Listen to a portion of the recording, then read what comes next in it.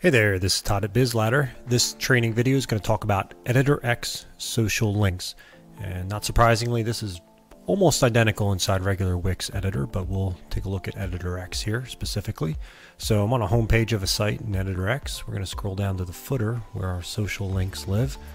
And you may want to add, remove these, change how it appears as your business evolves over time.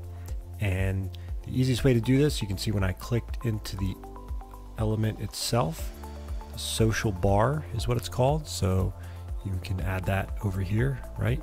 From embed in social bar. There are a number of different presets for the format. You just click and drag that over. I've already got it on this site, so we're going to set social links. You can see we've got Facebook and Twitter. You can add icons. And let's say if we wanted to add Instagram, you can see the different icon options for Instagram pop up there. Of course, you can add your own icons. Note that each platform has a very strict rule set for its, or brand guide, I should say, about how you display that. So be careful about posting your own version of those icons.